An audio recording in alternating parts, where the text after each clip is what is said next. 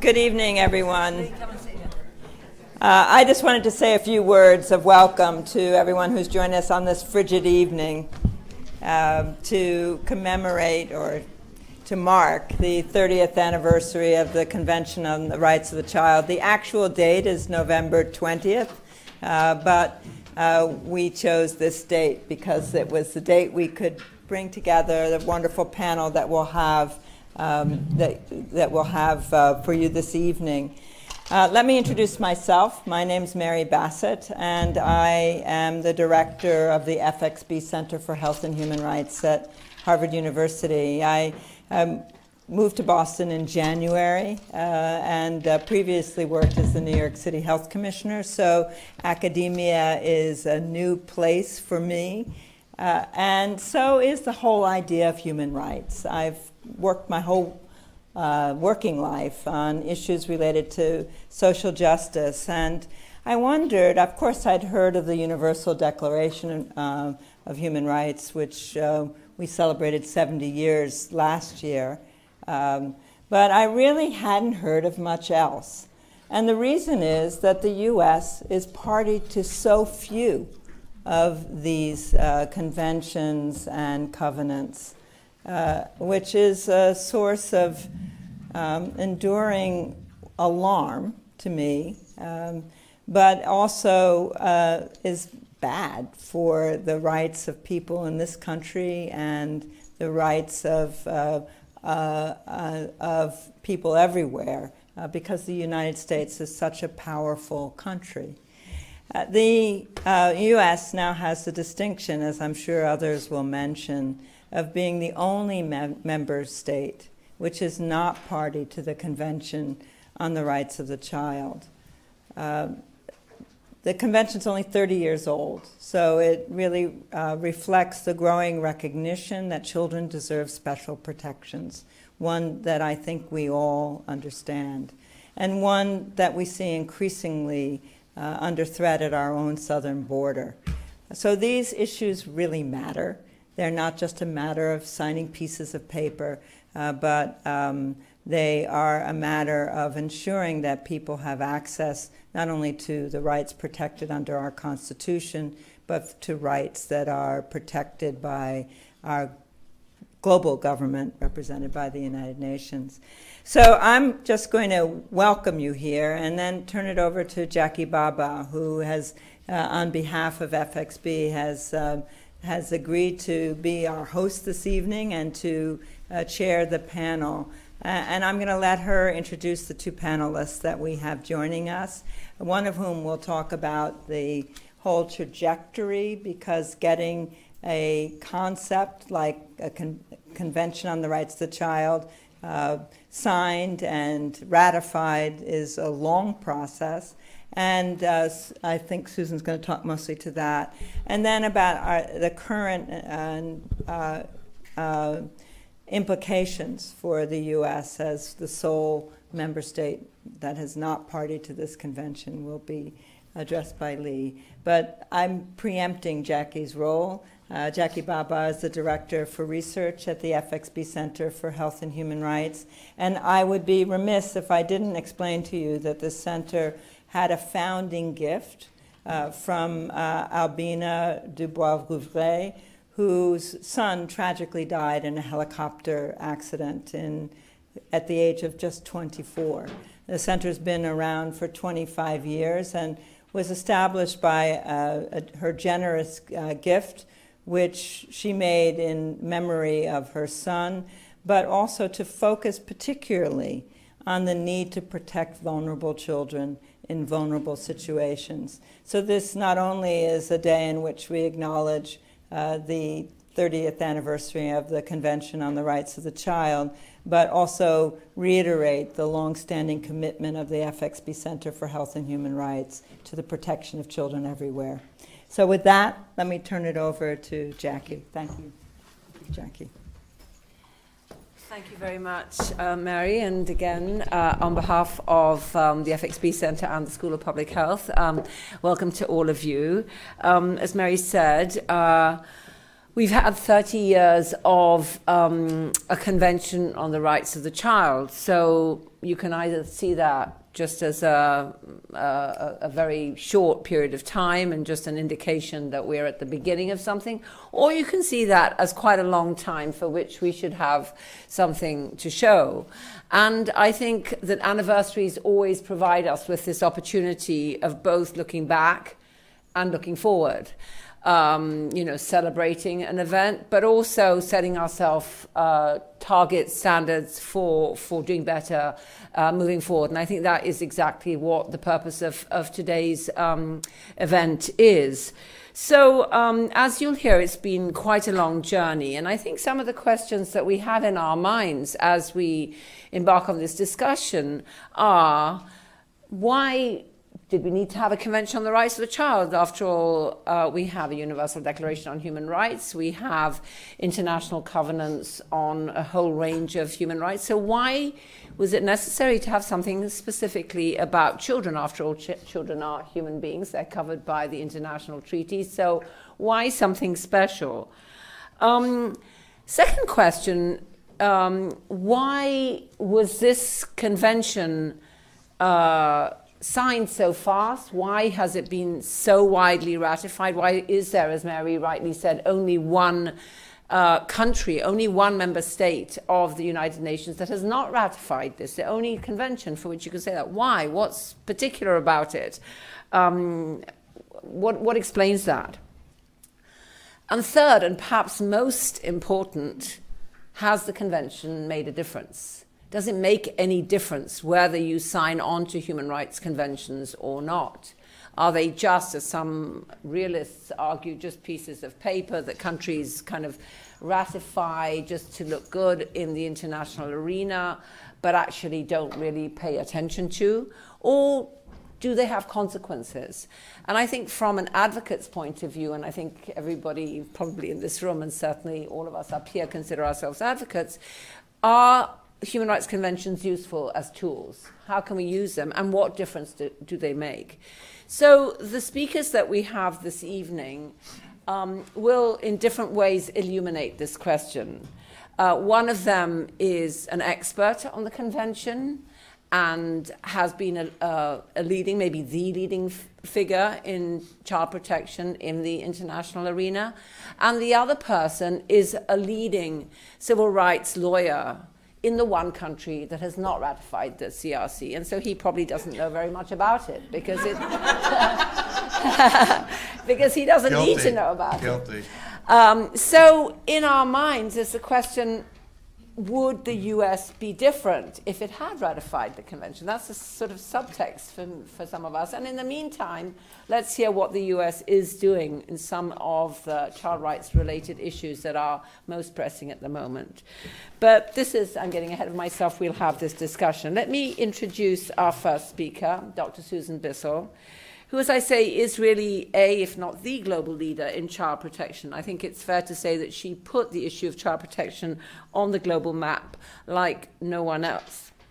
And she did so in many capacities. First of all, as somebody who spent a quarter of a century, a long time, working for UNICEF in a whole range of different capacities, in a whole range of different places.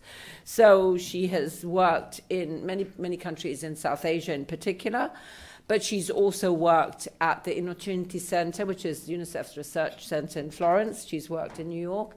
And finally, at the end of her career with UNICEF, she rose to be the chief of child protection of UNICEF, so the spokesperson for UNICEF's policies on child protection. And as I must say, as somebody, as a consumer, if you like, of child protection policies, it was very remarkable to see the impact that she had in pushing this sort of neglected field. Children are neglected anyway, and child protection is neglected within UNICEF. So pushing this doubly neglected field forward, both as someone who really believed in the value of evidence and research, which of course those of us sitting in university really care about, but also who saw the value of really making alliances with member states of the UN. And so she had this amazing capacity to bring countries and, you know, ministers and leaders from countries on board on this project. So it's really very instructive. After she sort of after some years of being the chief of child protection, Dr. Bissell then went on to found and to direct something called the Global Partnership to End Violence Against Children, and a fund associated with it. And again, she brought the same combination of evidence-based knowledge, extraordinary networking abilities, and a visionary leadership to really build this, again, very difficult challenge of really getting states, getting politicians to think about this epidemic of violence against children. So I really think we're very lucky to have her with us this evening, but also to have her now as a senior fellow at the FXB Center. Not surprisingly, she's received many awards, including the Dr. Jean Meyer Global Citizenship Award from Tufts University, and I know there are some people from Tufts here, and the Queen Elizabeth II Diamond Jubilee Medal, among several awards she's received. She earned her PhD in Public Health and Medical Anthropology from the University of Melbourne in Australia, which for those of you who are HSPH students here, I should say, is clear proof that public health training equips you very well for global leadership in the child protection field. So, Susan, thank you so much for being with us. Thank you very much for inviting me, for that kind invitation, and I'm a little bit embarrassed, actually. I'm really just a normal Canadian. I always try to get that in at the beginning. So, and also, I mean, to the director and to you, Jackie, I'm just thrilled to be here with you at the FXB Center and in Boston, and I look forward to the year ahead, learning from you, being inspired by you, and hopefully it's a two-way. So I'm not going to read a text, but I made myself a few notes just to share a few things with you about where this convention came from, and I'm going to be slightly anecdotal here because I think it'll make it a bit more interesting. So for starters, while the convention is 30 years old on the 20th of November, I actually arrived in New York as an intern at UNICEF in 1987, so tail end of the drafting and ratification, and I think I said this to you, Jackie, but I became the chief photocopier in residence for the drafting committee. But what a great introduction to this transition that was about to happen, and not just within UNICEF, but really, I would say, for the world's children. And you caught me on a really good day because I'm going to be very upbeat about the convention and its anniversary and the way forward, and then I will probably get bookends over here. So, but anyway, so that final drafting process was really the culmination of 10 years of work, and you might say that's a long time, and Liz, I'm sure you would agree with me, Liz, who's also been, Liz Gibbons in the UN, 10 years isn't that long to get a really big thing done, especially when you're negotiating a text, which is very complex, and I'll get into that complexity in a minute. And who had this brilliant idea for this Convention on the Rights of the Child was actually a jurist from Poland. His name is Adam Lopatka. He's written a beautiful little book of poetry about childhood, which is kind of bizarre when you think about here's this judge and everything, but I urge you to look him up. What's interesting, and this is anecdotal, but I still have questions today from people about whether children really have rights.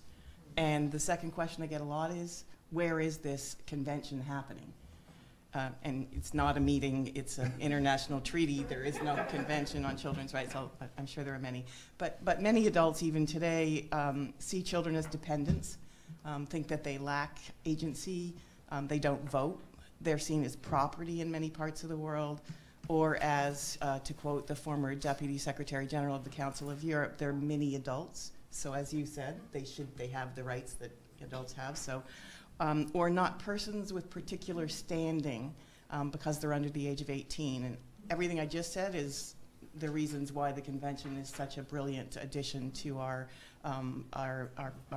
tool chest, if you will, of conventions and standards. This is the first convention that covers economic, social, political, and cultural rights. This is a historic first. And there are 4 general principles of this convention. And you know, if you don't want to read the rest of it, just read 2 things: the general principles of this convention and its general measures of implementation.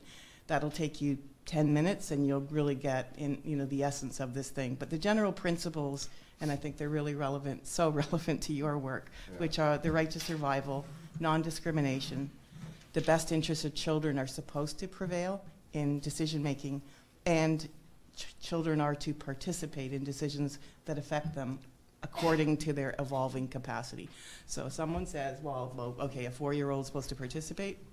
Certain things they might be able to weigh in on, and maybe we're really talking about 8-year-olds or 12-year-olds, or so. But the convention began to unpack this for the first time. The convention was drafted by a working group, a committee of governments, non-government organizations, or if you call them civil society, UN agencies, and others. And I think I want to just disclose here that there was resistance from UNICEF for the first 5 or 6 years. So by the time I got to New York from Toronto, there was a little bit of a, okay, maybe we should get involved. And this was in part a fear of mission creep for UNICEF, which had focused very heavily on health and education and water and sanitation and what many of us have come to think of like the basics.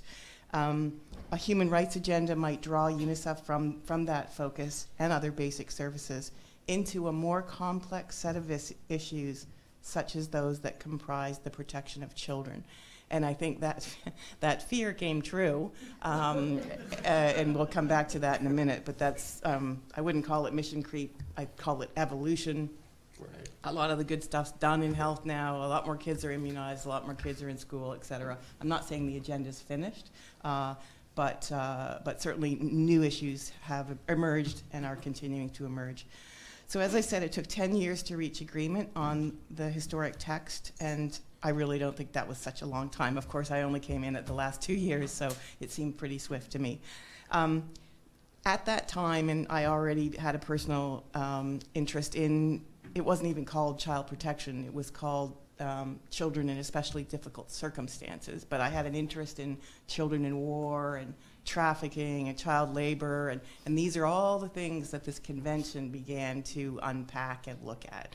And so for people much more senior to me that have been working on these things, that children's protection was in a treaty, an international treaty for the first time, legitimately, and you mentioned this, Jackie, created opportunities for advocacy and action in the lives of children around the world.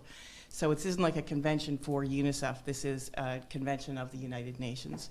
And it still is a very, very powerful tool for advocacy.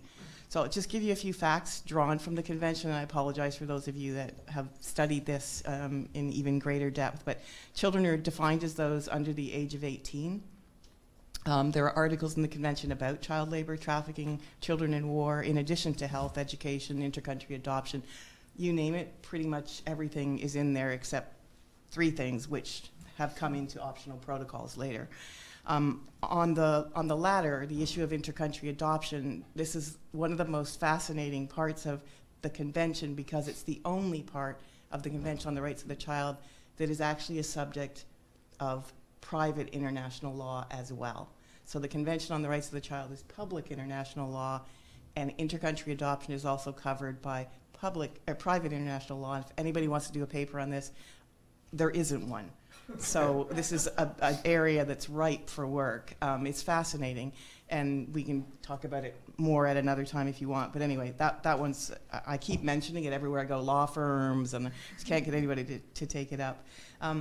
As I mentioned earlier, the whole issue of child participation features prominently in this convention in 2 ways.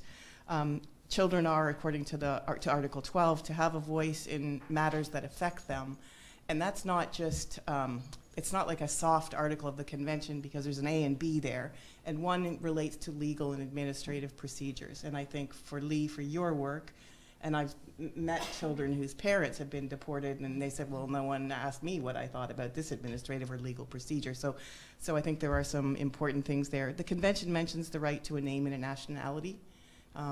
This has got massive relevance right now in Syria in the detention camps where there are children of former ISIS fighters or children born of rape in the war who are basically stateless and nationalityless, and the very sad situation there. Now, Article 4 of the Convention calls upon state parties to allocate resources to realize the rights of children domestically and to ask for international assistance. This is a really important thing in terms of like how powerful is this convention? Is it just a wish list of really good things for children? And this notion of you must allocate resources is very relevant and practical, although it's also, as I will tell you later, a bit of an escape clause on many things. Now, I mentioned that the convention pretty much covered everything, and the proof to me that the convention is a live, valuable, evolving document is that some things were missed. And those things were missed because they couldn't reach consensus on them.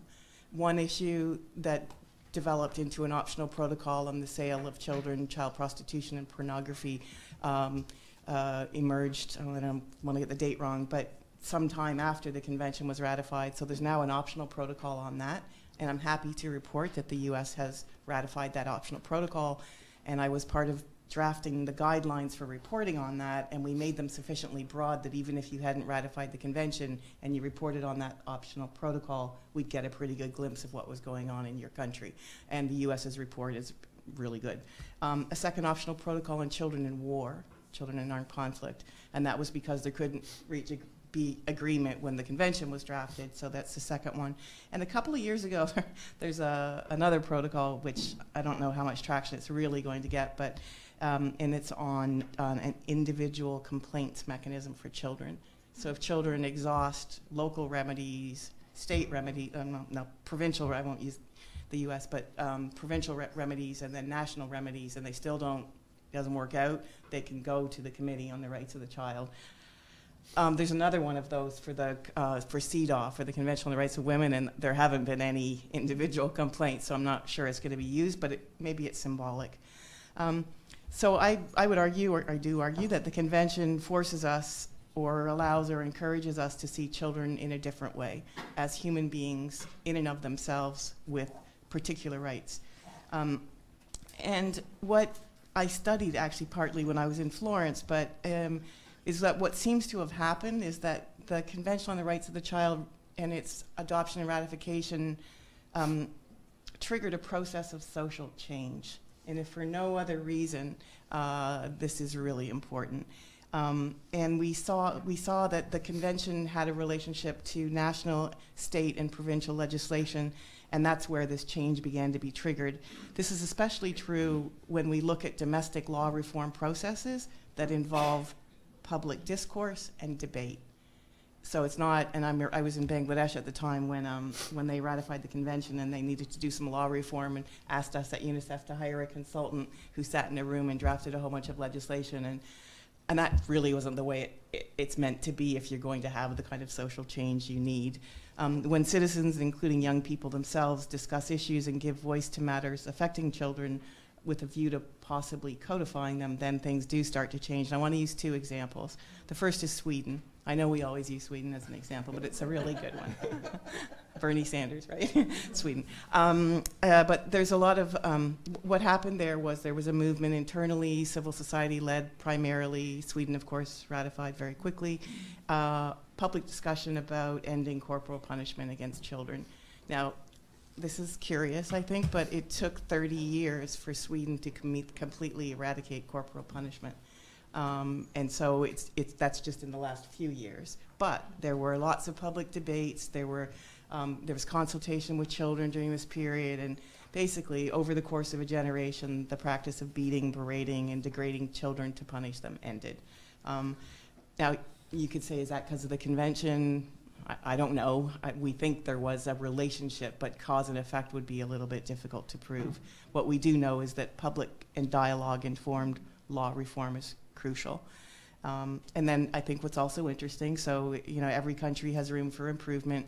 It was only last year that Sweden completely domesticated the Convention on the Rights of the Child into its national legislation. So things take time. These things do take time, to your point, I think. The second example I want to use is India, and I don't know if anybody remembers the 2012 gang rapes on that bus. So now, I mean, sexual violence isn't new or exclusive to India, but this particular case in New Delhi, and I lived there for 5 years after Bangladesh, and there was never been so much national outrage about the rape of this girl. And this, I think one of the pieces of evidence that this was powerful was that there was something called the Verma Commission was set up to quickly look at what happened, and within 30 days, I think it was, they came out with their findings. And so this is like a rapid, for India, this was an amazing turnaround. Has sexual violence ended in India? No. And of course, this abhorrent form of violence continues, including across college campuses in the US and around the world. But I would argue that there is some kind of process of social change happening. I know we cite the Me Too movement, but you know, where you have public conversation, where you have students demonstrating, where you have things happening publicly. And I think this underscores for the FXB students I met, but the social determinants of health incomes are particularly relevant in child protection work. So go on those social determinants in your papers. I want to quickly just tell you a little bit about the reporting process, because that's evolved over 30 years too, and it's not a good trend. So a committee on the rights of the child was established to meet twice a year to receive submissions from parties to the convention. So once you ratify, you report after 2 years, and then every 5 years. And that's all fine. The committee was 10 people. They're experts nominated by their governments from around the world. And then they sit for, I can't remember, I think it's a 2-year period. There's a chair and a vice chair. Over the last few years, given the volume of work, okay, we have every country ratifying the convention or the optional protocols, they're swamped. By the way, they're not paid. They're volunteer experts. And so they decided the committee would meet 4 times a year and have 18 people instead of the original. They review the reports of member states. This is how the process works. So your member state, and if we've evolved from hire a consultant to write the report, you've actually got a committee within the government completing this report. There's a shadow report from civil society. If there's another organization, a Human Rights Watch or a UNICEF or anybody else there, they can submit reports too. The government goes to Geneva and they have a constructive dialogue with this committee. And then the committee offers in writing what are called concluding observations. And these are things that they think the state can do better. And against the concluding observations, the state party will be reviewed again. So this is really different than, for example, Security Council Resolution 1612, right? Which is naming and shaming. It's getting parties to conflict on a list at the UN. Secretary General publishes it. It's really bad to be on that list. This is really different. This is meant to be helping you to improve the situation of children in your country. Now, what's worrying me and a lot of people right now is that 2 things, and I think they're big, and I think they go along with the political trends we're seeing around the world right now. Member states lobbied so hard that they no longer have to report on the whole convention. They can pick and choose what they want to report on, and they don't have to report on the general measures of implementation, which we made sufficiently broad so we would get everything. And so now they can just, it's more or less laissez-faire. Worrying trend number 1.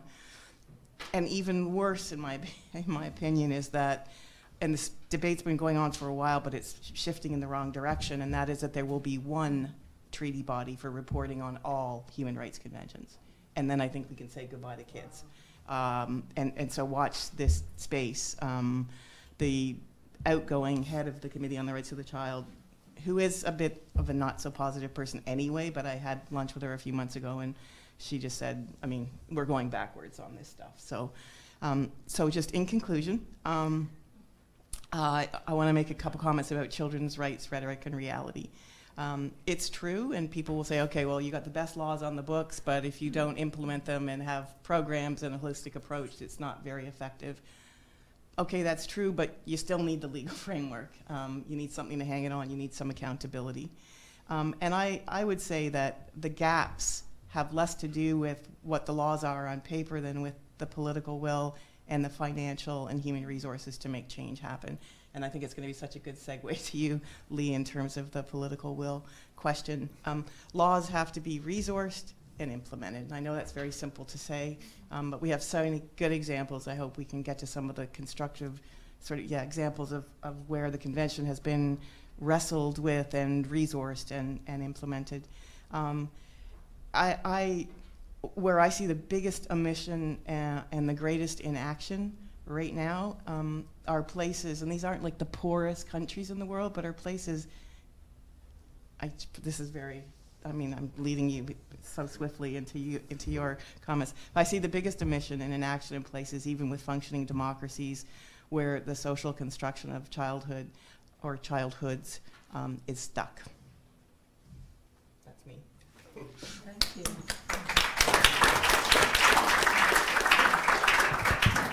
Susan, thank you very much. That was, as always, really thoughtful, and your insights kind of as an insider, as well as your purview more broadly, really extremely helpful. So thank you very much for those comments.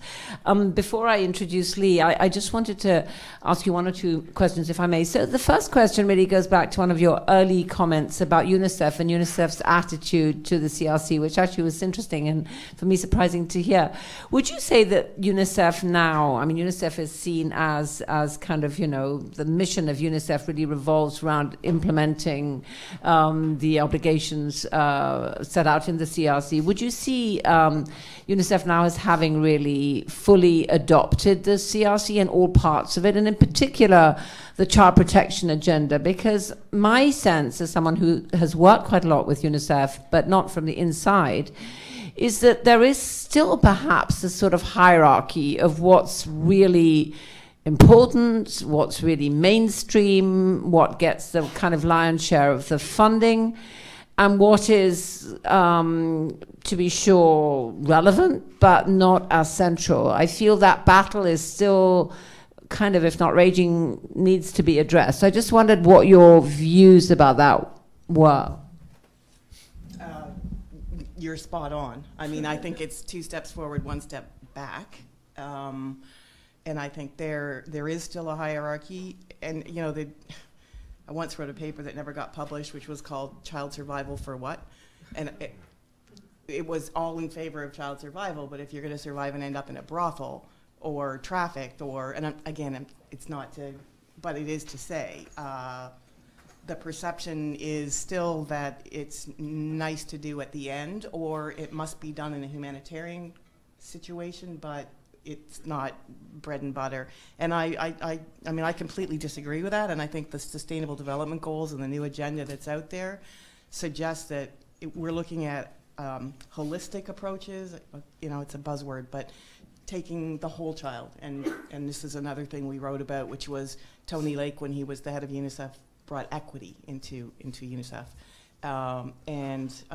Equity is really important, and human rights activists would say equity is about human rights, so no problem. But we also say it's equity in the whole child. It's not equity in the under 5s or, you know, equity in the primary school going age children. So, but it is a battle. I think it'll continue to be a battle. We had a great conversation last night here about, we talk to ourselves. And I mean, child protection people, I think the child rights community, we're often with ourselves. I'm chairing a thing in Geneva next week, which is like all people who are already on board. So, you know, and I think what we don't do well is communicate what this stuff is in a simpler way, and I don't mean simplistic, but there's a lot of jargon and there's a lot of, I think, pushback from the mainstream, certainly health and education. I anecdotally, when I was trying to set the partnership, I was still within UNICEF, but you know, I couldn't get my own health colleagues to talk to me, and here we were saying violence is a public health problem. So we did get WHO, but that was more because they wanted to move the fund over to WHO. So, but anyway, it's a battle, and I think we're going a little bit backwards. I really do, and I think we just have to keep fighting the good fight. Last question, second and last question is, you mentioned, this is maybe a little bit technical, but you mentioned the optional protocol which gives children the right to take a case. And interesting to hear you be somewhat skeptical. I think maybe because I'm a lawyer, I was actually extremely excited about that. Also because in many contexts, this has been actually an enormously important tool. As I always tell my students, and I don't know, you know, if Lee has the same view, I mean, it gives an individual a platform in international law, which is very unusual. You know, an individual child, no doubt with a good advocate, has a possibility of taking their country to court and actually challenging the country's failure to enforce or implement whatever right it is. So, you know, I think the jury's out, of course, but I think it often takes a while. If you take the European Convention on Human Rights, it took a long time for that kind of optional protocol procedure to really kick in. But now it's a central part of human rights activism, I would say, in Europe. I mean, including for immigrant rights people. You know, the European Court of Human Rights is very much part of the debate about what countries are and aren't doing. So, you know, I think this maybe crystal ball gazing, but I think there really is scope for building on that opportunity and saying to children and to their advocates, we have to use this as much as we can in countries which have ratified the optional protocol, because at the end of the day, there is nothing like a case for forcing a country to really rethink some of its most deep-seated prejudices. And I would advocate for using it as a threat, because my concern is, I mean, a threat to, yeah. What's supposed to happen are these intermediary steps. And so one of the general measures of the Convention on the Rights of the Child is the establishment of an independent human rights institution for children in country. So there's got to be a first port of call, and I would hate to see resources diverted, you know, from establishing those institutions and resourcing them for a single case, although the case might, you know, prove to be relevant to many children in that country. I would argue the same would happen if the ombuds picked it up and dealt with it nationally. So that's just my fear, and that some of these high-profile cases would, you know, they might splash in the press and everything else and then fizzle away, and we don't get the systemic change that we need for children. But I don't disagree with you. I do think it could be useful to say, well, if you don't do this, we're going to do this. But there aren't very many children who are going to be able to access that kind of a mechanism. And if I just think about the gazillions of child laborers I've met around the world, they're never going to see their cases picked up. You know, the systemic solutions for them are going to happen locally and nationally. Could I ask a question? Or yes, please. I mean, so is there a mechanism for bringing what we call here like a class action? Because you're saying not getting at the systemic problems, would it have to be individual lawsuits by individual children saying that, or could they group together like we do in the U.S. to seek systemic change, or is it that doesn't have that mechanism? You know, I'm not 100% sure, but my suspicion is it could. But it's been, the whole thing is untested. It's really fresh. So I think that's a great possibility. I think normally what happens in international human rights litigation is that it is an individual who brings the case, but of course it is something like the ACLU that is actually bringing the case, deciding which is the best case to lead with. So it is a product of a campaign, but it's not as if you add on another 100 parties. Yeah. It's a different mechanism.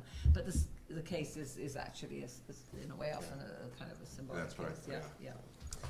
Okay, so I'm now delighted to introduce our second speaker, who is Lee Gelernt. Lee is a very well-known American civil rights lawyer, and for the last 2 years at least, he's been at the helm of, I would say, most of the really important immigrant rights litigation in this country. So anybody who follows the news on the kind of what you might call the war against immigrants that this administration is waging, and looking at the fight back, will have come across Lee's name.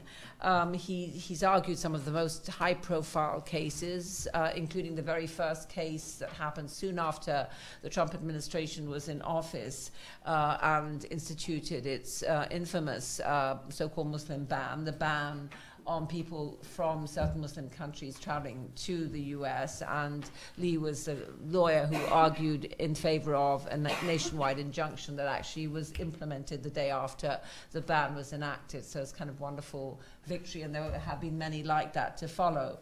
So if for anybody who's working in this field, we know that the political situation is so dire.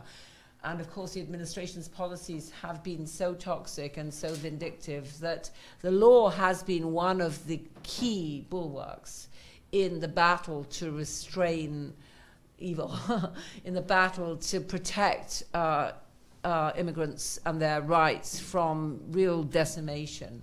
And it's been a complicated set of battles, and you know, the scorecard isn't all on one side. But I think without the ACLU and without people like Gelernt working there, we would be, and the whole immigrant rights community would be in a much less, even worse, much worse position than we are now. So not surprisingly, Lee's been recognized in multiple contexts. He's considered one of the US's 500 leading lawyers, which is a distinction that very few non-corporate lawyers, or I should say public interest attorneys, get. He's received many awards, and he's spoken everywhere. He's an adjunct professor at Columbia.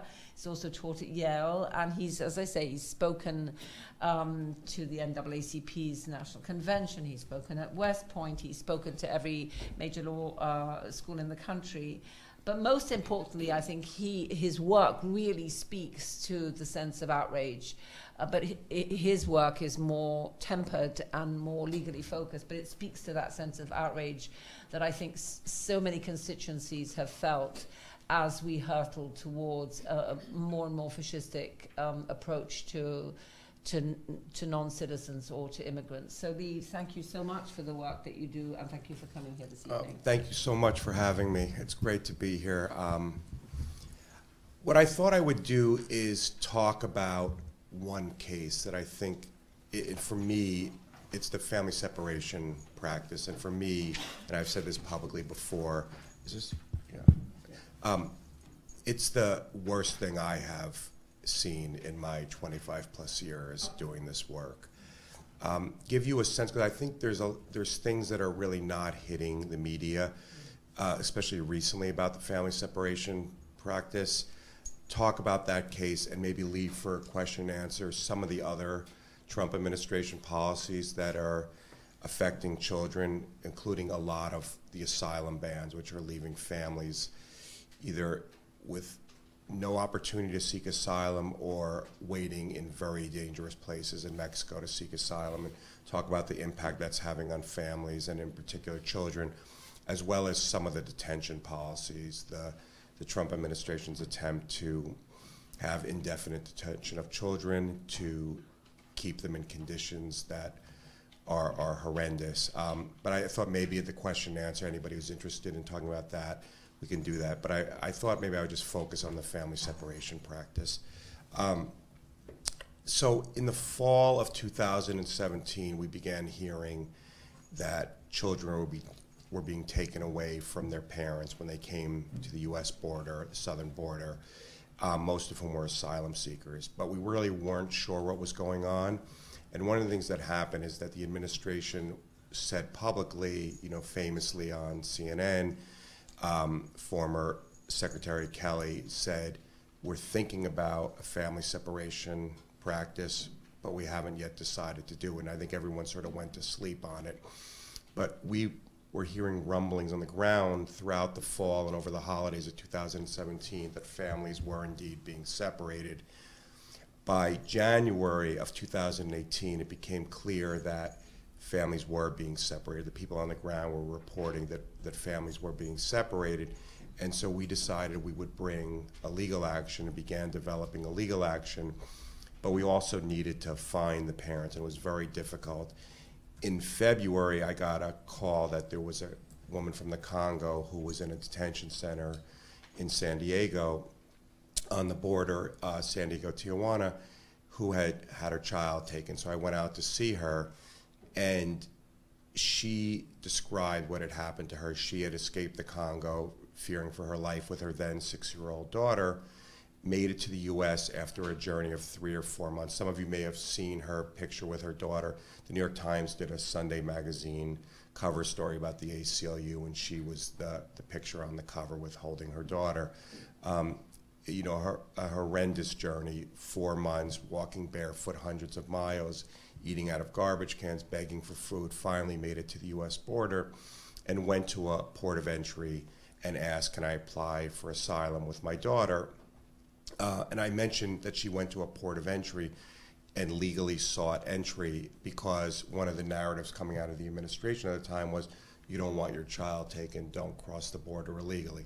Now, obviously, we thought, well, you can't take the child even if the people do cross illegally. But this woman, who ended up being the named plaintiff, in our case, Bissell, we have never publicly identified her. She goes by Bissell.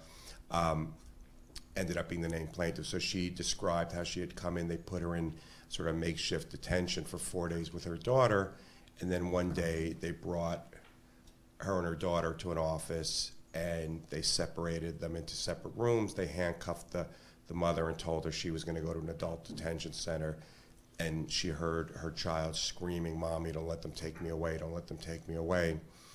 They took the daughter away. They didn't tell the mother where she was going for 4 days. They finally told her she was in Chicago, which, of course, she was from a little village in the Congo, meant nothing to her. By the time I saw her, she had barely eaten, barely slept. It had been 4 months. She had talked to her daughter periodically, maybe once every 10 days, very briefly. Her daughter had celebrated her 7th birthday by herself in Chicago. And we decided that we would bring a lawsuit immediately on her behalf and not wait till we could get the national class action developed, because that would take another couple of weeks. And so we went to court, and the government said, well, she didn't have all her papers with her, you know, showing that it was her biological daughter. And we said, well, of course not. It took her 4 months to get here, and of course she didn't have anything by the time she got here. And we said, but she looks identical to the daughter. The little girl was screaming, "Mommy, don't let them take me away. You can't seriously believe she's a trafficker." And then the judge ultimately just cut through it all and said, have you offered the mother a DNA test? This is the first the mother's hearing that you don't think she's the biological mother. The government said no. They had to give them her a DNA test. Of course, she was the biological mother. She got reunited, but by that time, it was clear to us that there were hundreds of parents who had been separated. So we brought the national class action a few weeks later. And by the time we stood up in court, the New York Times had broken that there was 700 families they believed who had been separated, and that was May of 2018. The judge ultimately issued a nationwide injunction saying that the policy of separating children had to stop, and that all the families who had been separated needed to be reunited. And it turned out that there were 2,800 families, far more than the few hundred we thought, that many of them were just babies, some 5 months old, 6 months old, toddlers. And we decided, you know, we said to the judge, this needs to happen immediately. And so we said we were proposing 30 days to get all 2,800 families back with their parents, and 14 days for children under 5. And I think this goes to a little bit what your comment was about, sort of where do you draw the line between ages.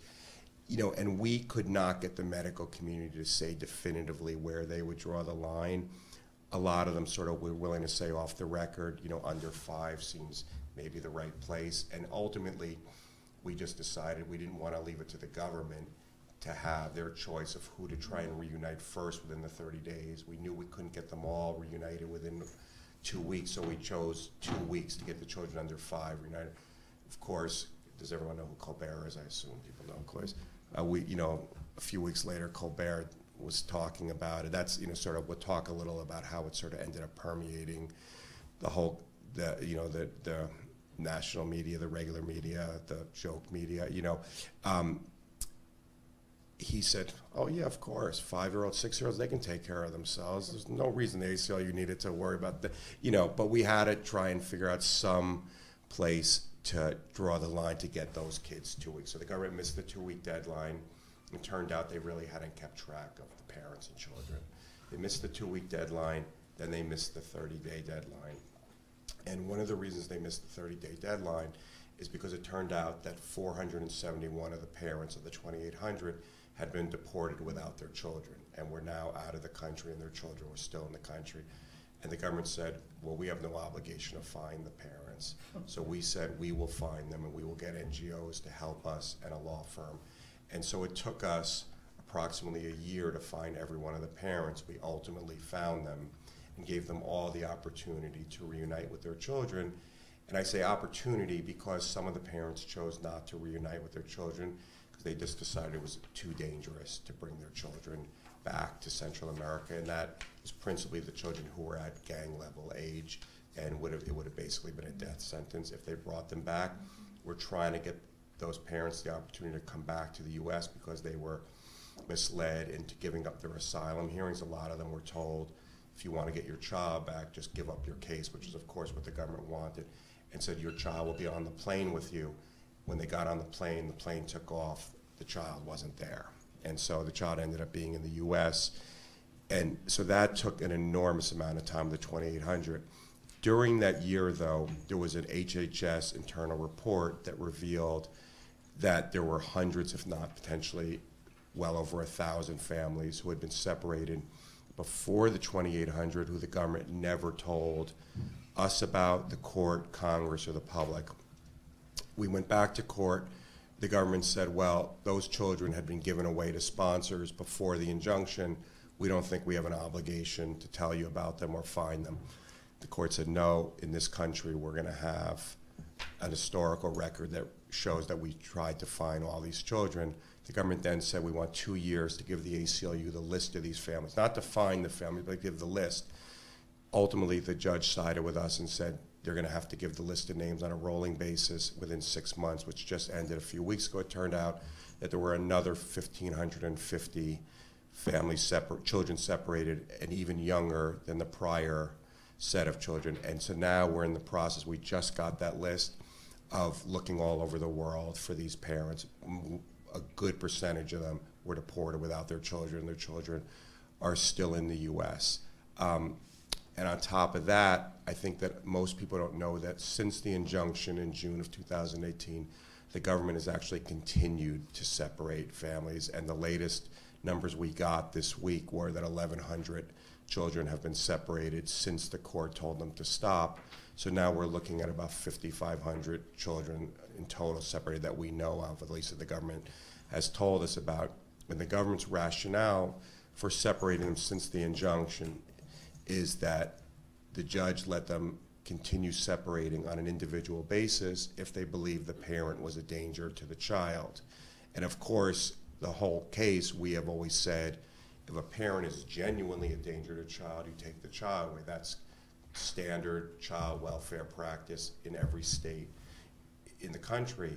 And what we expected to find when we got the data from the government is that there were 1,100 cases. I mean, obviously we were skeptical, but that there were 1,100 cases where the parent was genuinely believed to be a danger to the child. It turns out that they were separating if the parent had a nonviolent theft offense from 20 years ago, a disorderly conduct, a DUI offense, on and on and on, just using the pretext that the parent's criminal history made them a danger to the child.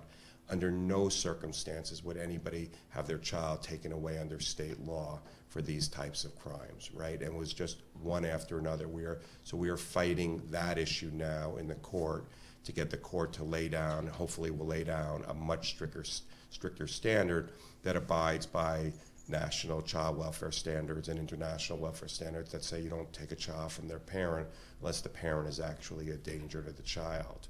But the numbers, I think, tell one part of the story, and they tell a big part of the story. But for me, I think it's ultimately been the individual cases. And I think one danger is that the numbers ultimately obscure, and the abstract policy arguments ultimately obscure the human dimension. And a lot of the cases I think about may not even necessarily be the objectively worst individual cases I've seen, but I think there's just little acts of cruelty. There's one four-year-old Honduran boy, and he needed glasses, and his parents were modest means, but they were able to scrape together the money to get him glasses and to get him a glasses case. And the glasses case was the biggest thing in their life because they knew if he broke his glasses, they probably wouldn't be able to get him another pair of glasses. And they came to take him away, and fortunately he was wearing his glasses case, and he was begging, and the mother was being, please don't take him away. They took him away, but the mother wasn't able to get the glasses case for him. So all day long, all the mother thinks about, can my little boy see? Are his glasses broken? Will they get him another pair of glasses? Will they find a place for him to keep his glasses safe? It's just one thing like that after another. A father told us he was with his 7-year-old son, and he knew they were going to take the little boy away. And he just asked them, can I have a few seconds, just a few seconds to try as best I can to brace him for what's going to happen. No, they just came and screamed out, "We're taking your son," right in front of the son. The son is pleading with his father, "Tell me what's happening." You know, another mother with an 18-month-old, they would not let the mother comfort they made the mother put the child in a car seat, strap her, and the child is screaming. They would not let her comfort the child. She closes the door, the little baby is cranking her neck to see what the mother's going to get in the car, conditioned to seeing her mother walk around the car to get in the driver's seat. The car just pulls away. It's just one story after another where the children are literally begging not to be taken away, and sometimes the parents are begging and fighting, and sometimes, and what I feel is almost the worst thing, is the parents are just standing there still, too afraid to talk. And what they've told me repeatedly is, "I just didn't want them to treat my kid worse. So if I complained, I thought maybe they're going to treat them worse." So the parents could not, they didn't feel like they could fight back. Some parents just fought back as best they could, but they just ultimately ripped the child out of their arms. You know, and so the trauma, I think we're going to hopefully get every one of these children reunified, but the trauma is obviously deep-seated, and what the medical community, and you know, many of you probably know better than I do, you know, what we were told when we brought the case in the medical community is that these children are going to suffer deep, deep trauma. And you see it when you talk to them. You know, one mother told me the 4-year-old boy, they finally got the 4-year-old boy back because of the lawsuit, just keeps asking, "Are they going to take me away again in the middle of the night? Are they going to take me away again?" You know, and the parents are also traumatized beyond belief because they are feeling so guilty about what happened, and the dynamic between the mother or father and the child has been so distorted. When the child comes back, they understandably cannot believe their parents let this happen. So they just constantly say, "Didn't you love me enough to stop them from taking me? Why didn't you stop them?" Because at that age, they think of their parents as all powerful. I mean, that's the only reason a 4-, 5-, 6-year-old doesn't fear everything in the world, is because they think their parents can protect them. And once that's shattered, and so they're coming back and so resentful of their parents. And some of the kids who were too young, when they're 5 months, 6 months old, they're coming back and don't even recognize their parents. So the parents now are feeling so traumatized. So we, as well as other groups, are doing our best to bring lawsuits and try and get them monies to get trauma relief. Whether, you know, we can do that, it'll be I think, a real question. It's going to be hard in the courts whether we can get that done, but a lot of doctors and social workers and other people have stepped up to do pro bono work.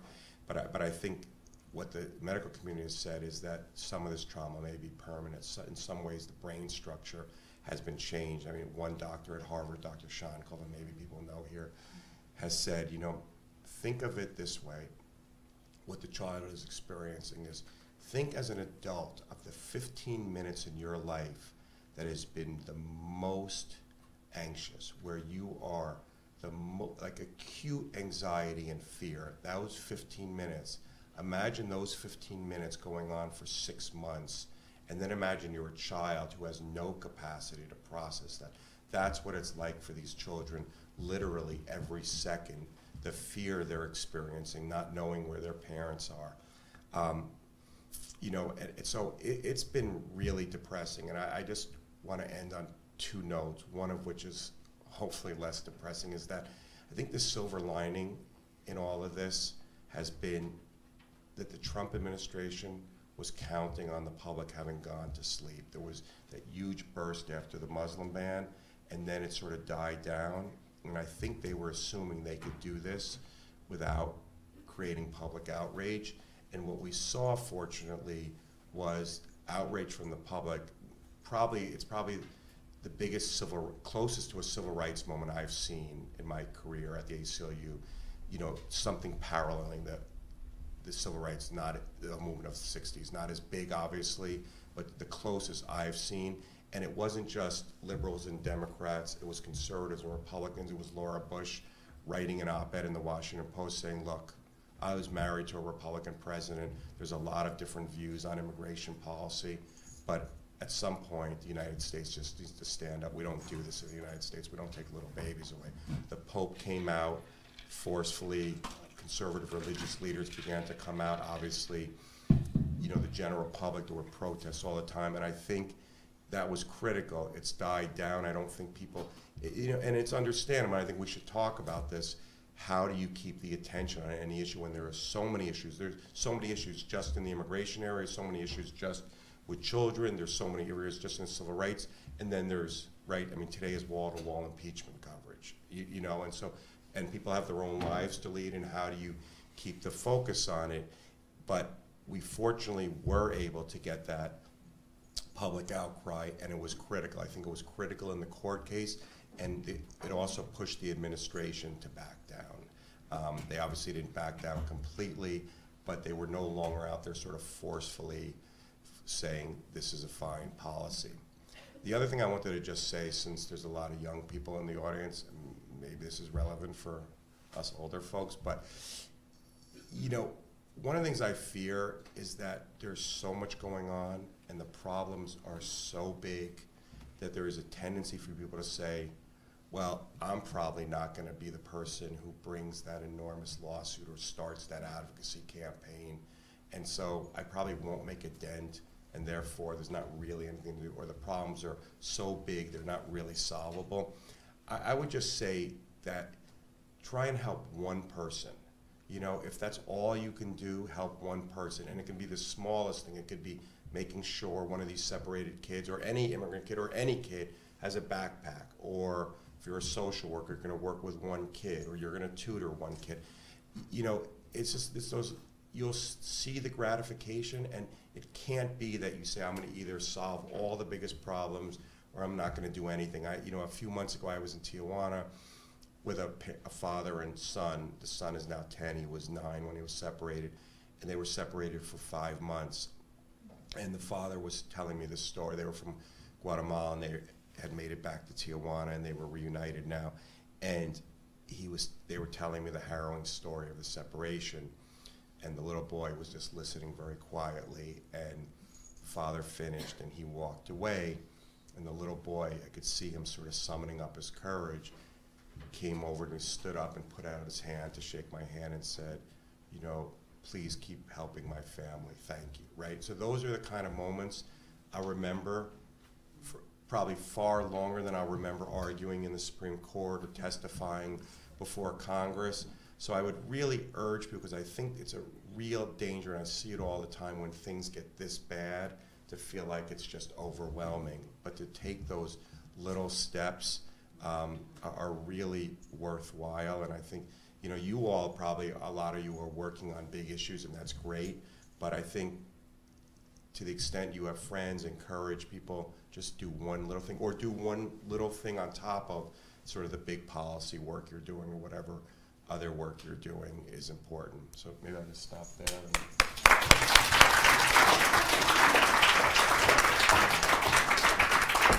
Thank you very much, Lee. I'm only going to ask you one question, because I'm sure there's a lot of questions out there. But I want to ask you a question about the ongoing separation. How is it possible, given, as you said, this kind of bipartisan revulsion against the family separation policy, which was very gratifying? I mean, that you had Republicans, you actually they were caught, I think, off guard nearly, that they couldn't get away with this. How are they now getting away with this? How is it now possible that for, you know, there are all sorts of things that are being used. There's, as you say, there's the fact that people have minor criminal convictions which have absolutely nothing to do with their child caring capacities. There's the fact that people may not be parents, but they may be other types of relatives that justify separation. That, you know, the result is that you still have over 1,000 people, and maybe more at this point, who are separated. How is that possible politically, given, you know, the fact that they were forced to reverse course last time? I just would like to understand that better. That's a very good question, and I think it's a challenge for us figuring out how to put it back on the map.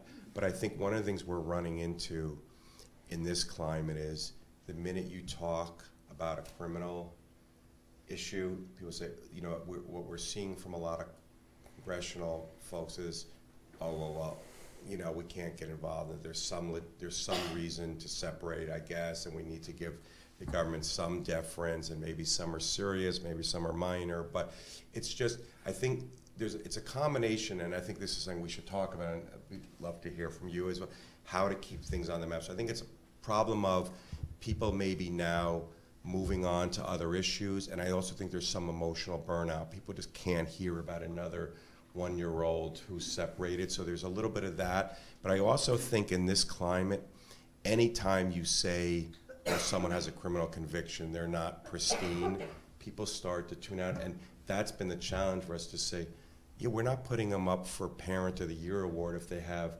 3 thefts, or Person of the Year, but you don't take the child away. And so how to get that message across, I think that's the real challenge, and we're actually hitting some resistance in the court of, well, doesn't the government need some deference, and they have to make these split-second decisions. So it's been a whole difficult thing, but yeah, it's been a shocker that there's been 1,100 separations since and I think that's what we're struggling with, is how to put it back on the map and how to explain to people, look, a lot of people have a disorderly conduct violation in the United States who don't come and take their child away. But it's the right question, and I don't have an easy answer for you. I mean, I suppose the other related issue is, you know, the detention conditions of the unaccompanied children, of which there are many more than 1,000. And, you know, again, this has been before Congress. There was a very compelling testimony about, you know, children being filthy, children not having enough to eat, children, very young children being, you know, not properly cared for. I mean, there's a kind of a degradation in the response of the state, which is really, I mean, it's like nearly the shock value's nearly gone out of it. It's something so egregious. Yeah, that's an important point, and I think it's something we should also talk about, is the shock value. I mean, at some point, there's so many things being done, and this is something we talk about all the time at the ACLU. There's so many things being done that people shock value, and it's just one after another, and how to keep the outrage there and how to decide, well, what are we going to push? There's so many different things. And the other part of it is that there's the narrative from the administration about people invading the country and how many migrants are coming. That is the narrative we're pushing back on. And so we want to fight a lot of these policies. But one of the things that I've said, but which is tricky, is, you know, wherever you might be on macro immigration policy, you have to take the Laura Bush position that you cannot separate children. You cannot have them without toothpaste and soap. You cannot indefinitely detain them. But it's getting lost in this larger narrative the administration's putting out. It's very difficult to figure out sort of how to keep things on the map and also be doing the other issues that are not children's issues, because we feel like we broke through with the children, but on the other end, you know, the ACLU is not focused solely on children, and so we are advocating on a lot of different issues, and it becomes very, very tricky. And I think, you know, what I always tell people is the court cases are extremely difficult, but combating the public narrative, I think, is probably more important and trickier, because for a lot of people, the border is just sort of sight unseen. They just don't, and it's just not their worry. I think it got through to people when the children were being separated, and they could, ProPublica released a tape of the children just crying and screaming, "Where are my parents? Where, you know, mommy, daddy?" But otherwise, immigration is a tough issue, and how to keep it on the front burner and how to push back on the narrative that we're being invaded and families are just coming here and bringing their children to try and get an easier road. I welcome this discussion with people here and the more fresh perspectives we can get, because I think that's where we are. There's just so many issues. I mean, even within the ACLU, right? we do unlike other civil rights groups, we do basically every issue under the sun. And so even within the ACLU, you walk into our communications department and we say, look what Trump just did this week on immigration, and here are 3 things that should be outrageous to everyone. And then someone else walks in and says, you're not going to believe what he just did on this, and this and this, and this sort of how to keep it all out there and what to focus on is, I think that's been, and I think that's part of what the administration's doing. They're just doing so many things that, as you put it, sort of the outrage is, and the shock value is going out of it almost.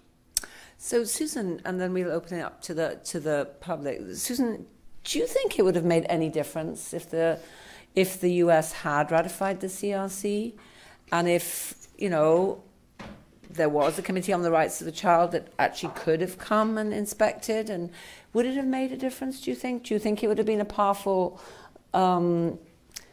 tool? I mean, you can't say would it have stopped this, but would it have actually, what difference do you think it would have made? I don't know so much about I'm not so convinced that it would be the convention, but I think that there wasn't enough international outrage, and there are mechanisms of the UN that could have been used, special rapporteurs, special representatives. I was even kind of annoyed at UNICEF, but I understood, and this is not new, just to say, when all of this really started to heat up in 2012, we tried to put a statement out of UNICEF headquarters, and because the organization is very much dependent on untied US government resources, no statement came out. So a lot more could have been done, I think, to publicly, sorry guys, but shame the US. And I don't think, I really think you're making a brilliant point, because, we are all outraged about Syria when we saw the picture of the dead baby on the beach. And then like a month later, we've moved on to the next thing. And I don't have an answer to your question either, but I would say that the toxic narrative has to be challenged by, in part, this is not the answer, but the positive stories about what happens to people who have come here, and there are endless stories. Right. And I'm working with a filmmaker right now, an American, who's doing a 5-part series on this, and and we want to get the US segment out quick while all this discussion's going on. I just want to say one little thing on the back of what you said about doing something at a personal level. I think that's really very true, but I also think you guys all have, young and old, the opportunity to vote, and something's got to change in the narrative and the discussion and so on, and that's got to be a way too. There's got to be some political action, I think. But anyway, it's not the answer. Thank you. Well, thank you both. That was really wonderful. So let's open it up. Could anybody who wants to ask a question raise their hand and introduce yourself and ask a brief question? Who wants to start?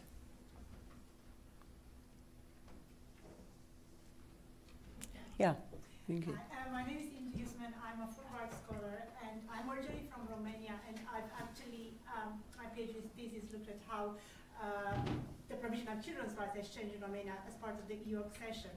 My question to Susan is linked to the cultural shift that the CRC involves. So the way we think about children, as being agents with rights, has that actually occurred over the last 30 years? I mean, on a global level, in Europe, have we changed the way we think about children, especially when accessing justice in education? Because we still have, violations of children's rights. Thank you very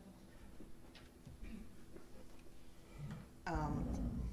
I don't think there's I would say at the macro level, yes, that there has been. There have been changes in seeing children as holders of rights.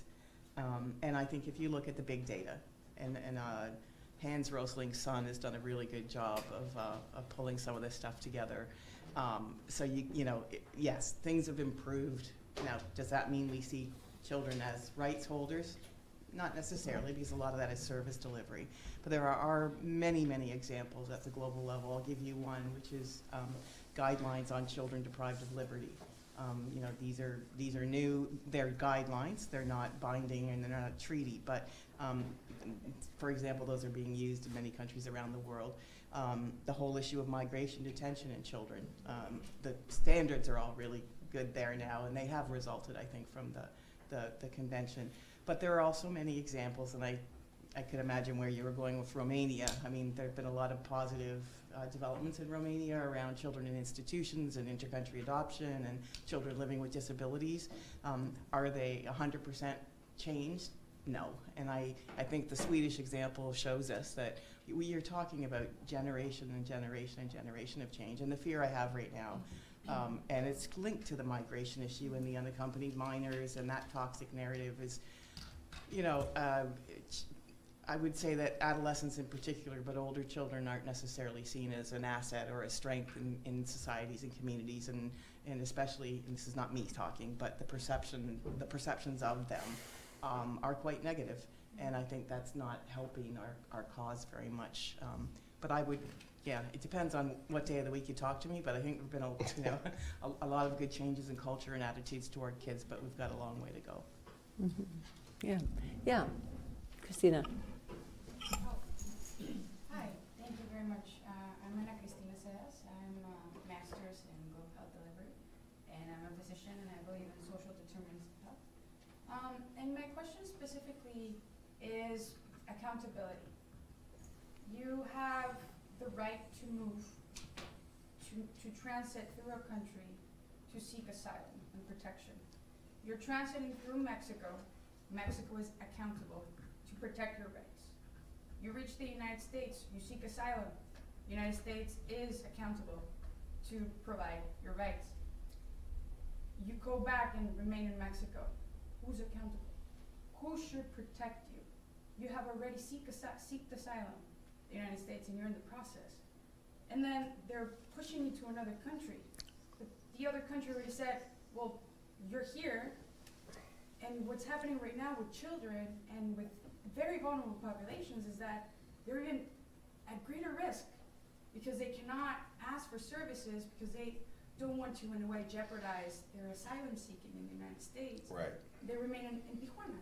So my question for you is that, who is accountable and how can we fight for that accountability? So you didn't get a chance to talk about the migrant protection protocols, so maybe say a little bit about that as in the answer to the question. Thank you. I'm just going to give everyone else a sense of what you're talking about, and then, So the government now has a few new asylum policies, all of which the ACLU is challenging in court at different stages. And so there's been 2 asylum bans and 1 MPP policy remain in Mexico. The first asylum ban, which we have gotten enjoined and will probably end up in the Supreme Court fairly soon, is that you can't apply for asylum if you enter between ports of entry, if you enter illegally.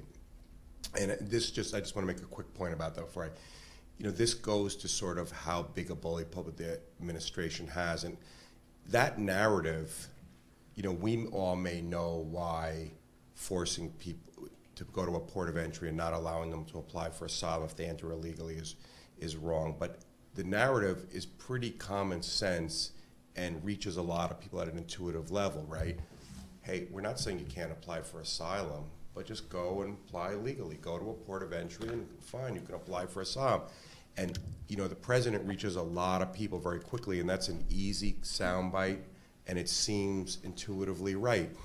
And for us to combat it at a narrative level means we need to get the facts out. The president tweets it out and gets on the air, and 20, 30 million people quickly hear it. But for us to get the facts out to counter it means we need to get on national television constantly. And so the facts we would get out are Congress has looked at this issue and for 40 years has said it doesn't matter where you enter, because sometimes you're an asylum seeker, you're fleeing for your life and you cross wherever you can cross. Sometimes there's criminal organizations forcing you to cross that particular place. Sometimes people don't know where the port of entry is. Sometimes they know, but it's 200 miles away and they're not going to walk there with a 3-year-old. And on top of that, the administration's not actually letting you apply at a port of entry. They're doing what's called metering, where they make you wait in Mexico for months and months on a list, and but in the meantime, the families and children are waiting there in dangerous, squalid conditions. Then they have a second asylum ban, which we're also challenging, which says if you transit through any country on the way to the U.S., you can't apply for asylum in the U.S., which also goes against what Congress is saying. And again, the soundbite seems easy, right? Well, why shouldn't these other countries share the burden? If you're really in danger, apply for asylum in the first country you get to. Well, what they leave out, of course, are the facts that the countries you pass through, Guatemala and Mexico, don't have functioning asylum systems. They can't handle people applying for asylum, and it's too dangerous to wait for a decision in those countries. But that's not something that gets out there so easy. What you're talking about is the third policy they have, which is called Remain in Mexico, which you reach a U.S. border, and they say, okay, you can apply for asylum. We're not going to put you on any list, but we're going to tell you to remain. We're going to put you back in Mexico, you remain in Mexico, and then when we call your case, you'll come back. So it's a little like the list thing, but this is more formalized and it's national.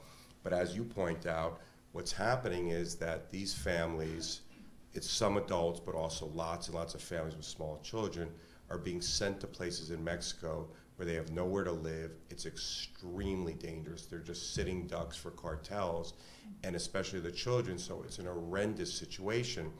And your question's a good one. Well, so who's accountable? Mexico didn't kick them out. They could have tried to apply for asylum in Mexico, but it would have been probably futile because of the way the Mexican asylum system is functioning and how dangerous it is. So they get to the U.S., and then what the U.S. does is give you this little hearing that we're challenging because it's barely anything, that tries to see whether you would be persecuted by Mexico themselves. And they always conclude pretty much that Mexico itself will not persecute you. But what they don't take into account are whether the cartels are going to be just picking you off at the minute you walk out of a shelter, or whether you have anywhere to live, or whether you can get a job, or whether you can get food.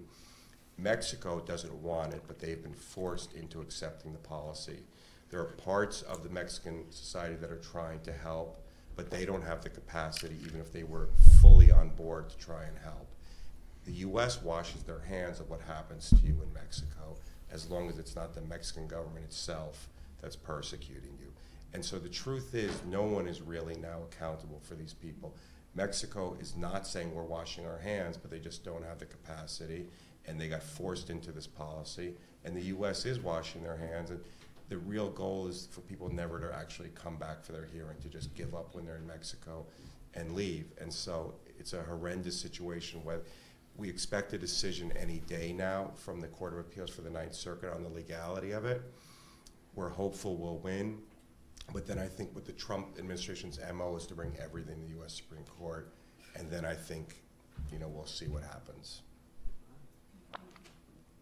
Thank you. Yeah, Susan Lloyd. And there was a recent UC San Diego study interviewing 600 asylum seekers in Mexico, in which it said, like, in that initial interview, they weren't even asked if they were in danger in Mexico. That, right. Like 90%. So people don't even know they're going to be sent back to Mexico. They think, well, we've reached U.S. soil, now we're going to be protected. And then they're sent back to Mexico, and the government says, well, they could have told us they might fear being in Mexico, but they have no idea. They're not told and aren't asked. They're not even asked whether you fear going to Mexico. And so they have no reason to blurt that out, because what they're telling the people at the officers is, we fear where we came from, which is not Mexico. So they have no reason to even mention Mexico, and then all of a sudden they find themselves in Mexico, and the government's saying, well, they never told us they feared going to Mexico, but of course they weren't asked that, and they had no reason to believe that's where they were going to end up. So that's one of the other things we're saying. Even if you're allowed to send people to Mexico, you have to have a fair hearing. But I don't think it's going to ultimately fix the problem you're identifying, which is, if you have a genuine claim against the Mexican government for persecution, that may be taken into account, or supposed to be taken into account by the U.S. government, but they're not taking into account that cartels are going to pick you off, or you may not have anywhere to sleep, or anywhere way to get food, or anything like that. And just to say that tomorrow, FXB is having a work in progress lecture by Sergio Aguado, who's going to be talking about organized crime, migrants, and human rights in Central and America. So very relevant. Yeah. Are there any other? Really, we should be wrapping up, I think. But could I ask just one? Yes, absolutely. Thanks.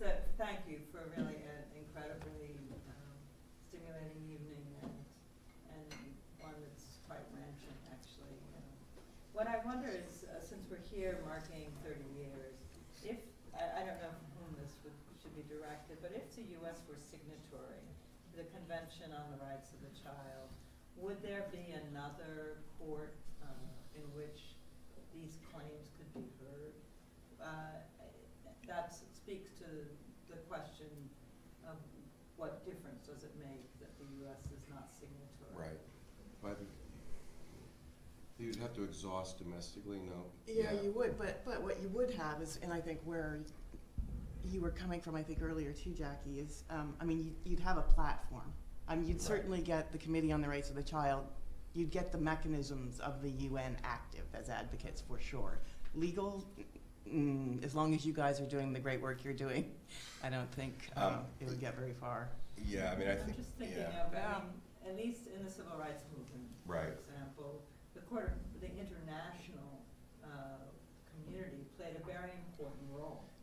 So that, on that point, it was, you know, this was in the midst of the Cold War. Here was the U.S., the beacon of democracy. Right. So I think Susan was speaking to that. I think you're right about that. I think whether we would have a legal mechanism that would be effective beyond what the U.S. courts would give us, getting the international community to speak out and involve, I think, is critical. And I think that was, you know, your point. I think part of, for us, is we were, I mean, this is no excuse, but I think we were drowning, and so I don't know that we had the resources to be getting to, you know, sort of getting the international community involved, but I think that is something, and that we're trying to do more, that the ACLU, that we need to make a sort of a worldwide event when it warrants it, and I think this. I think this is a really critical point, because I think that because of U.S. exceptionalism, somehow, and because things are so bad here, the rest of the world has sort of washed its hands to some extent. I mean, I think that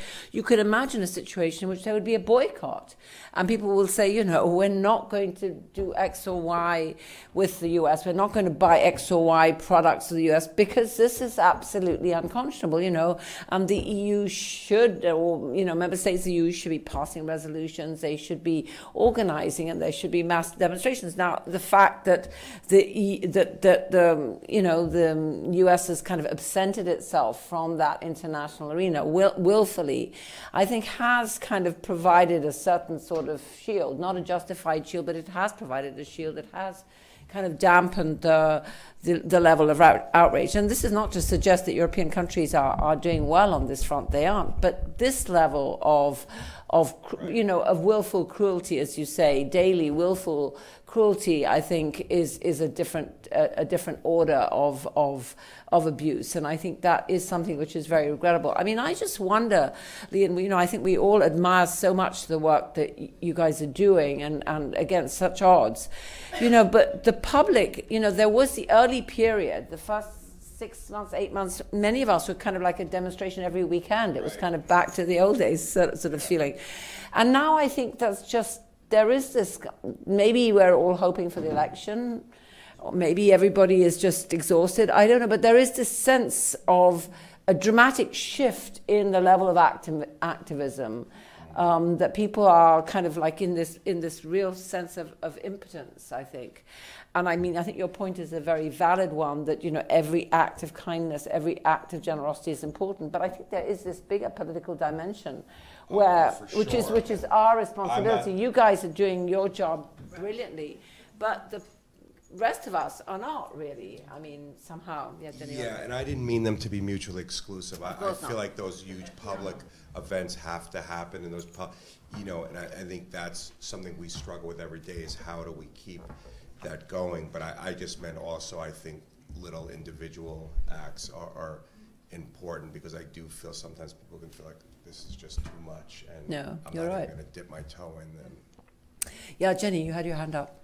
Yeah, so I just wanted to chip in on this point. I'm Jenny Alsop. I'm with the newly established Immigration Initiative at Harvard, and it's part of our team, and we're co-sponsoring this event. And I just wanted to open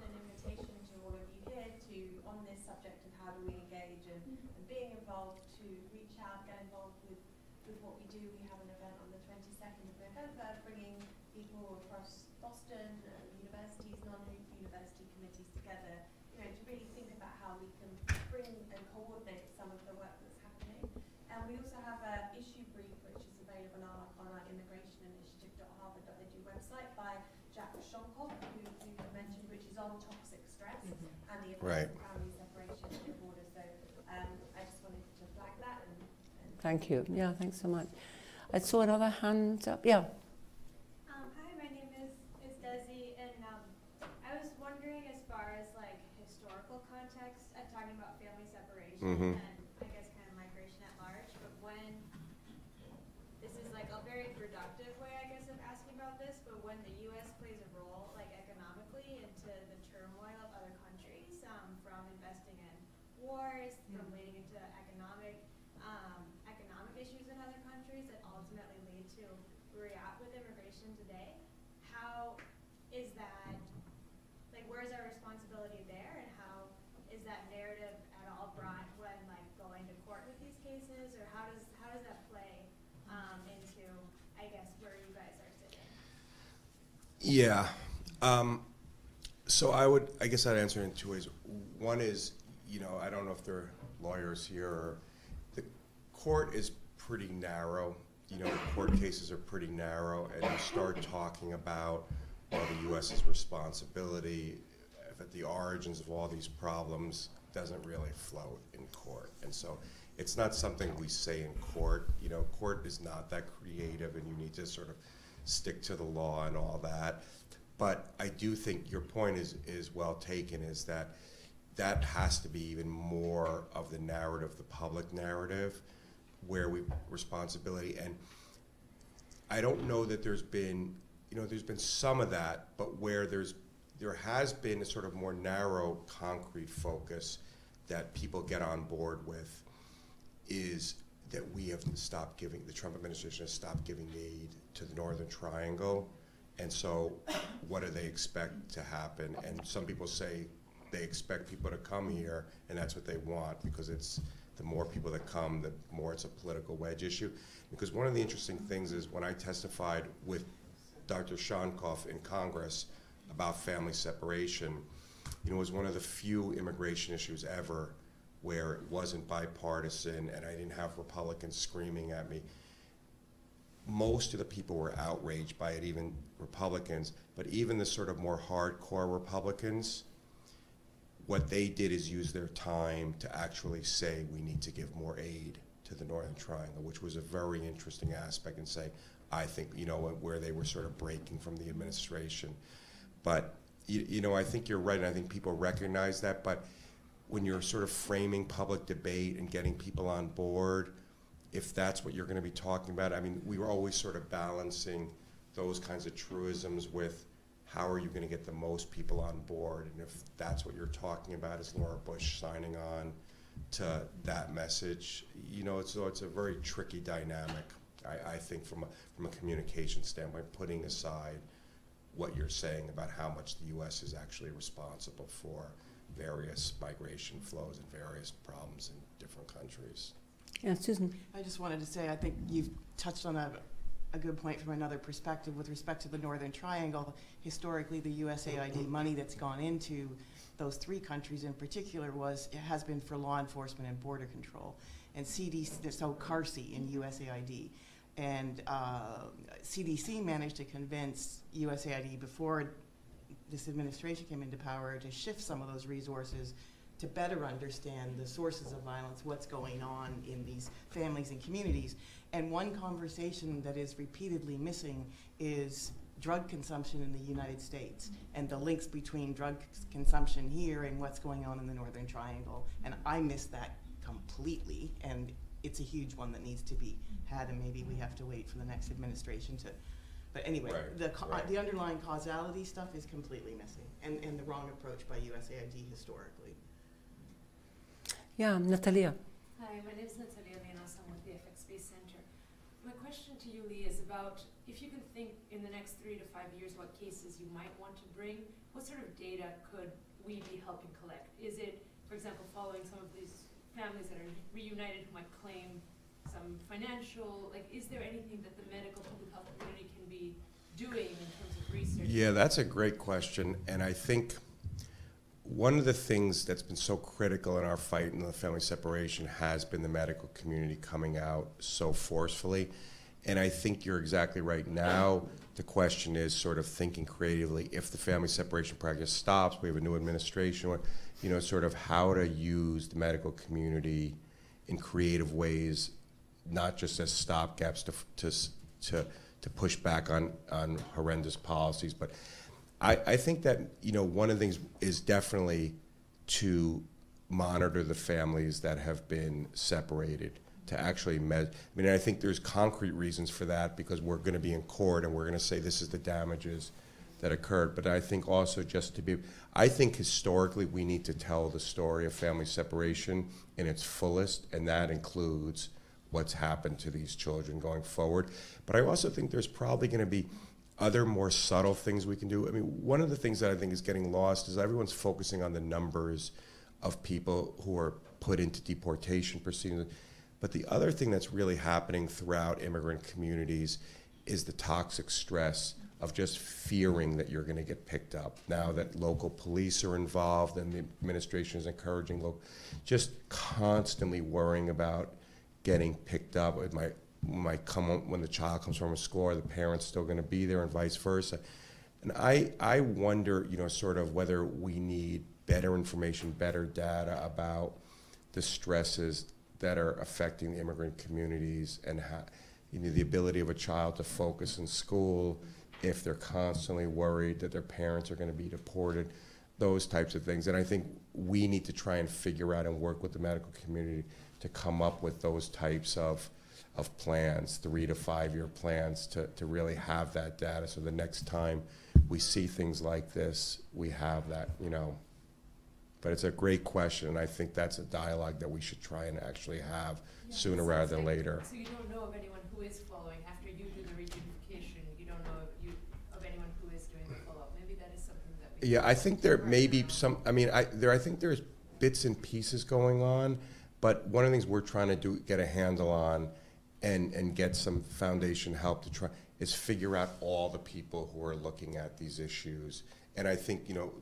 And I think Dr. Shankov would be one person to talk to about, because I think there are people looking at various things, but how systematically it's being done and who's talking to who is something that would be important. And if you all are able to play a role, even a liaison role, as well as doing some of the work. But I think at some point we need to have a conference of bringing sort of people on the ground doing this work, the lawyers, with the medical community, and have a real brainstorming session. What do we need? Who can do what? Who are the best people? And I think international social services too. Exactly. Yeah. I mean, it would be great to invite people, or even have 2 of them, and one here and one, you know, wherever you thought was the best place to have that internationally. Yeah. Well, that's definitely something we're going to take away. Yeah. Yeah. Go ahead. My name is Emily. I go to the Fletcher School at Tufts, and my question is for Susan. It's a very specific question, but under the general umbrella of Children's Agency. So in conflict, obviously children are often used in conflict as soldiers or in other areas, and as a result, whether they join of their own volition or whether they're trafficked or et cetera, they engage in horrific things. And so after the conflict, as adults are being tried and et cetera, what happens, where do we stand on children's actions taken in conflict?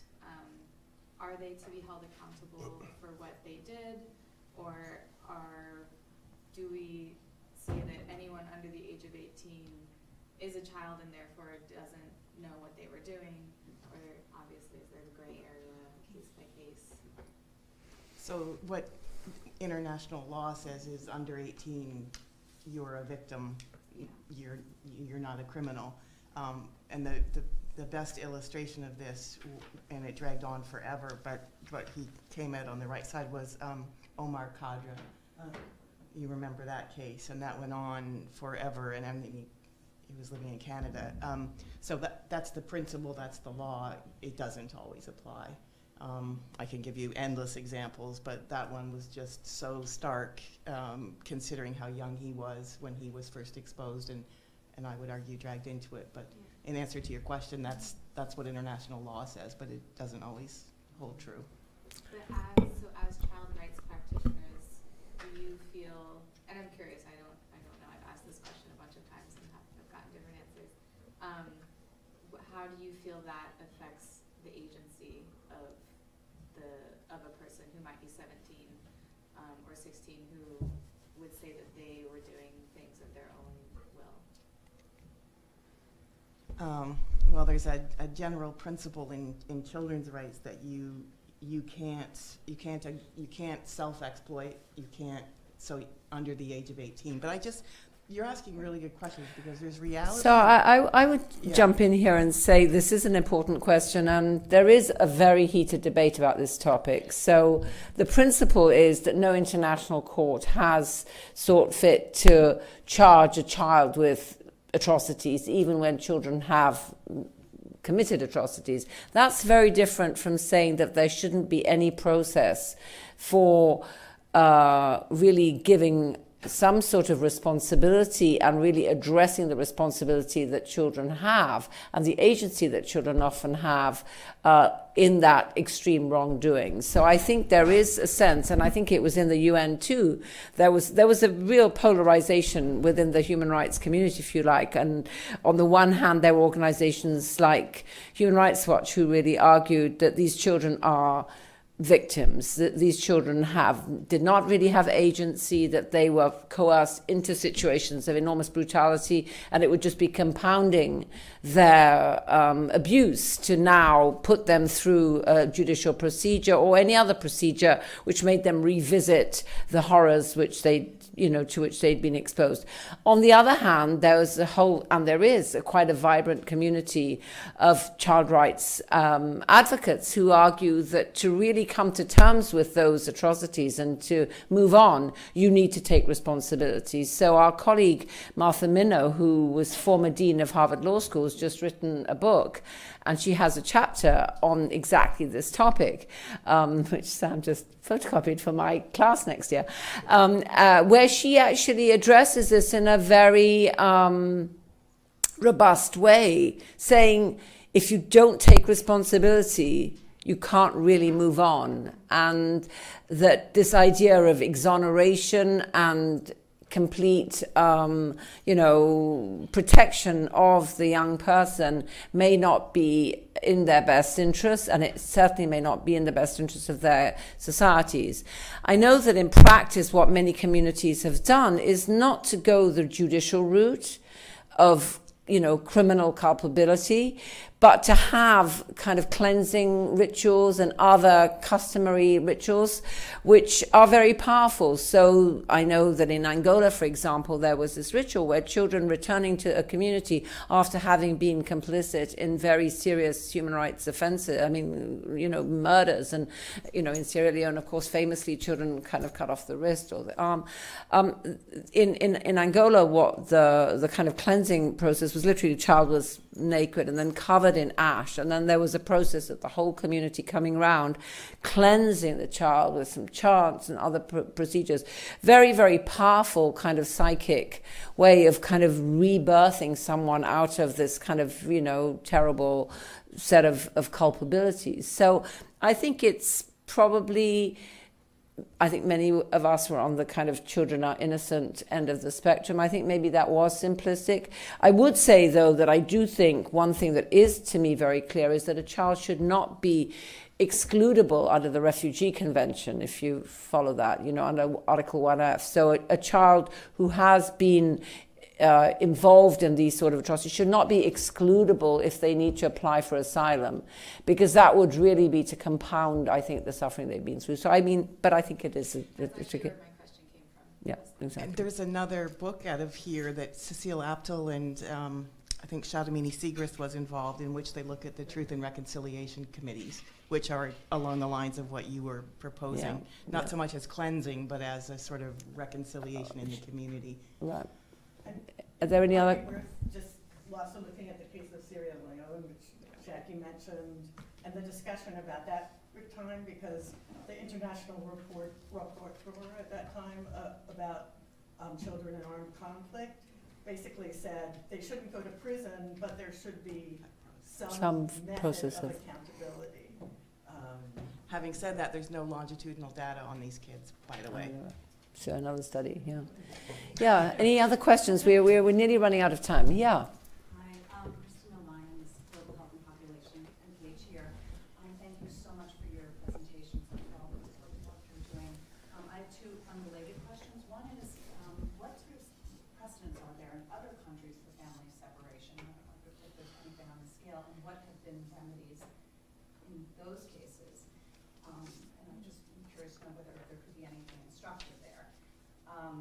And entirely separately, are you concerned about the potential conflict of interest or ethical issues with privatization of some of these holding centers for children? Yeah, I mean, so just taking this second one, that has been a concern of the ACLU for a long time and other advocates. And, you know, there have been immigration issues that obviously predate the Trump administration, and there were a lot of things the Obama administration did that we were not happy with, and I felt like, you know, that there were, the conditions in immigration detention have been bad for a long time, and we've been concerned about it, and I think you've hit the nail on the head of the privatization of a lot of the detention centers is particularly troubling, the conflict and the sort of for-profit motives. So that is definitely an issue that people are working on. On the first question, I am told that there's been nothing like this in other countries, the forcible separation of migrants and their children. So, but I think that's another thing that probably needs a more systematic. I mean, you may know right off the top of your head. I don't know of anything like this. I mean, the one thing I haven't mentioned, which sort of remiss to not mention, is that there are a lot of people talking, which I think is right, about putting the family separation crisis now into a larger historical context in the U.S.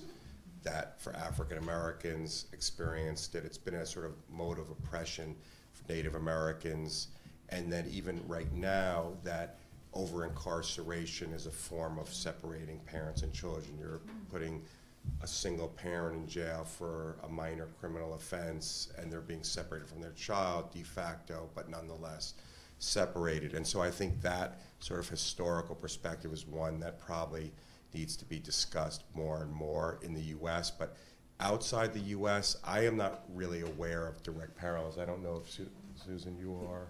Well, I was going to use the example actually that you did with indigenous populations historically in Australia and Canada and other places.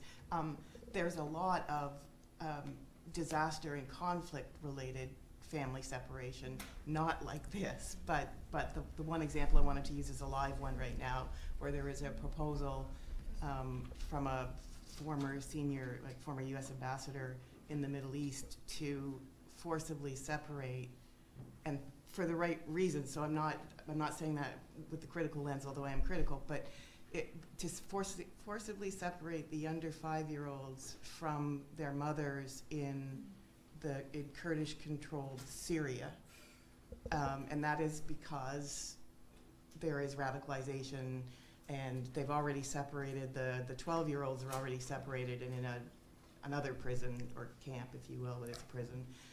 So there is a practice, and I think it would be a good subject for research. But people, I don't know, I mean, it's definitely this sort of deliberate separating the parent and the child, outside of a conflict area. I don't know how many, I am not aware of sort of direct parallels, which is amazing that in this day and age in the U.S. that's what it.